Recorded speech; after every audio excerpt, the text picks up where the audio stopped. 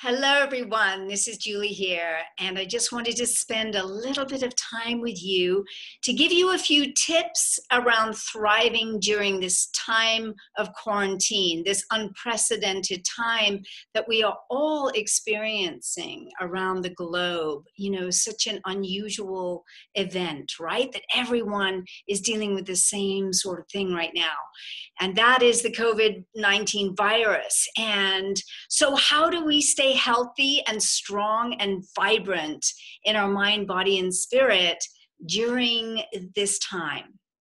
The first tips I'm going to give you are around the mind, because first of all, we can easily flip into fear or anxiety.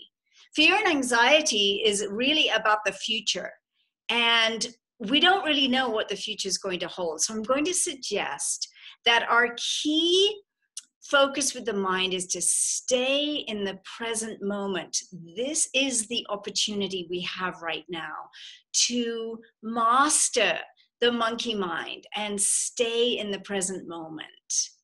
This is a moment of awakening, and many of you are feeling that. So one of the tips around staying in the present moment is meditation.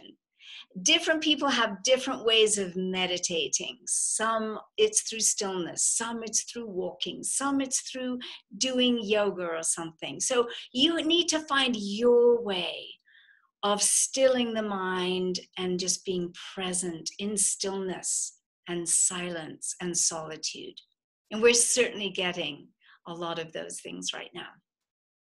What an opportunity. So meditation on a daily basis, especially if you create a little ritual around it so that it's the same time every day, maybe first thing in the morning or in the evening, light a candle, something that will give you a sense of ritual. You know, children love ritual, and so do we. So I'm going to suggest a little meditation, 10 minutes, it's fine, 20 minutes, half an hour. If you want to do more, that's super too. Dreams. This is a time for dreaming. Since we're not so externalized, we're not going out there, we're not busy with others so much out there except for online. This is an extraordinary time to ask for dreams. I've been a big dream, what could I say, not connoisseur, but a passionate lover of dreams all my life. And I've been noticing that I've been having very, very profound dreams during this time. So pay attention to your dreams. Ask for dreams. Put a little pen and paper or pencil and paper next to where you sleep or under your pillow and really ask, because dreams love to be asked, and they will come if you ask, and you will learn to remember them. It's a practice. And the key thing about dreams is when you wake up in the morning and you know you've had a dream, don't move. Don't move your physical body. Stay in exactly the same position that you're waking up in and recapture the dream if you can right then. It's rather like fishing. You're fishing for the dream. And the more still you stay physically, the better and easier it is for the dream to come through the neurological pathways. And then write it down right away, just as you remember it. And in the present tense is best. I'm on a boat, I'm on the river, I'm doing this, I'm doing that. Now, journaling is also a big part, whether it's your dreams and that, or other things you want to just journal about right now, to again, bring the mind to the present moment and just journal on what is happening for you right now. I'm a great believer in the morning pages, which is something Julia Cameron brought through with her creativity work. And it's a very powerful way to work with the mind. She calls it a brain drain, and you can just 3 pages and just don't stop and don't question and just write. And at the end, you'll feel very different. So that's a few things for the mind. For the body, how do we stay thriving during this time of potential threat? Well, there's a lot that I could go into with diet. But diet is very important right now to keep your diet really strong and vibrant, to keep your immune system empowered. So one of the key things is to keep your diet alkaline as much as you can. Now, I'm a great believer in a whole foods, plant-based diet. I have eaten that way since I was 23 years old. It has worked very, very well for me. And it doesn't mean I never eat animal food, but primarily it's whole foods and plant-based. And that is naturally an alkaline diet. You might want to pick up some key things at the grocery shop, maybe some miso soup, some tamari, some natural organic, of course, everything organic. Eat everything organic. Pick up some, I just noticed there was some sea vegetables, very, very good for mineralization and keeping that alkalinity also. Fresh veggies, lots and lots and lots of fresh vegetables. And try and stay away from the nightshades more, the tomatoes, the eggplant, those things, and keep it more alkaline because those things create a very acidic effect. And they're not so great for us. Fresh fruits, and keep it, fruits that you would have in your normal ecological environment, wherever you are. Not so much the tropical fruits that you would never see in your own country, but natural fruits from your own place. Building immunity is a really important thing, along with that, water. Good alkaline mineralized water is key. Keep yourself really hydrated. And then there's lots of things you can learn about, like upping a little bit of zinc in your diet. I'm taking some immunity mushrooms. Mushrooms are fantastic for immunity. Garlic is wonderful too, and onions. Ginger is great.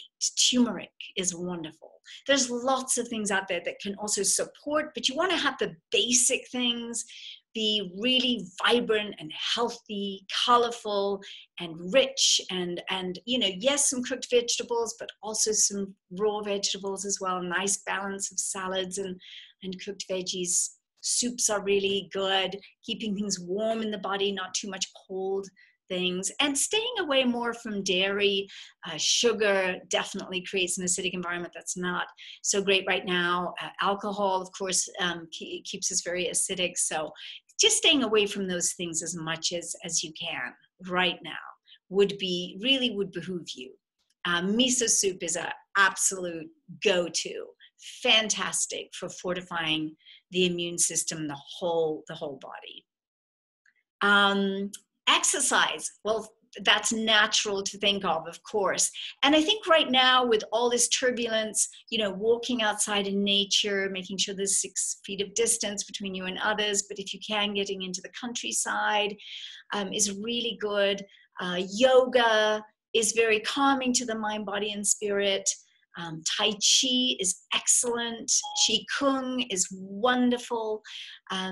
These are different practices that build up the energy system.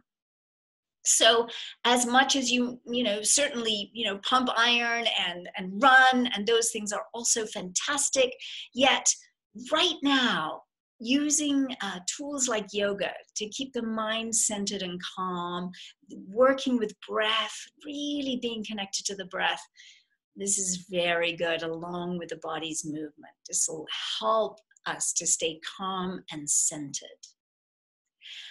And then building our energy system, I use other technologies. I do use a Nikken wellness home technology tools that Nikken has. I'm a huge believer in that. That includes grounding mats, magnetic fields of the earth to keep us well grounded. It includes far infrared of the sunlight, negative ion technology that is so uplifting for our moods. So I use the technologies with the water system, the waterfall, the air system that helps get rid of all those nasty things we don't want in the air and produces negative ions for our well-being, and a magnetic sleep system. So I sleep really deeply. Sleep is critical for our immune system. It is absolutely critical. And if you can, 7 to 9 hours is perfect, somewhere in that range. Less sleep compromises your immune system dramatically. So, 7 to 9 hours, especially at around 8 to 9, is just perfect. And I sleep in a cocoon of magnetism, far infrared technology, and negative ion technology. I'm a huge believer in the Nikken Wellness Home. I have used it for 26 years, and have really thrived during those years. I feel very blessed with the great health that I have. And I know that a lot of it is due to using those technologies, those simple tools day in, day out. Magnetic fields are powerful to keep us healthy and strong, and our energy system robust, and our chakra system flowing. And that is what we want, and especially right now. Spirit. What do we do for spirit? Well, spirit imbues everything, of course. But I think right now is a perfect time to work deeply in the heart, to forgive anyone and anything that's happened, to let things go, betrayals. You know, the ego does love to be offended. And the spirit doesn't need to have that offense going on. That's an ego thing. So forgiveness is really fortifying for us to just let go. So working on forgiveness, working on gratitude, I don't say working, but being in gratitude as much as we can for the people in our lives, for life itself, for our homes, for the quiet, for the sun that rises and sets, for the moon, the stars, things we never question. Our planet herself that is thriving right now as we settle down a little. The planet is coming back to life. I have a huge connection to the Green Man. I'm coming from a Celtic background, and I can tell you the Green Man is very happy right now as the earth restores herself so beautifully and so quickly at this time. So gratitude for all of life and for your own life and for every breath. Creativity. Have you noticed how many people are being so creative right now? It's beautiful, and it's showing up online in all kinds of ways. I love that. Art, music, poetry. It's just gorgeous. So creativity is, of course, wonderful for the mind. It includes the body, but it's a very spiritual thing, and it really, really fortifies our soul, our spirit. So this is a great time to reconnect with some creativity you used to do, or something brand new that you've never done. All kinds of things can come out. Cooking, great. Needlepoint, knitting, there's all sorts of things. I play piano, I write poetry. Yesterday I went out walking and I took lots of photographs and made them into a little video on Facebook that I put early this morning. It just made me happy to do it. So find the things that make you joyous and do those. And then fundamentally, and last but not least, reconnection. This is an amazing time for reconnection. You know, we are all connected. Everything is energy. Everything is spirit. Everything is God. And it's time to reconnect to that and to each other, to those you love, to your neighbors, to nature herself, to yourself, to your own heart, right? To thine own self be true. This is a beautiful time to come back into truth with who you really are, what you really love, and what you want to do with this life. How do you want to serve? Get connected into your purpose and mission like never before, and bring it forth.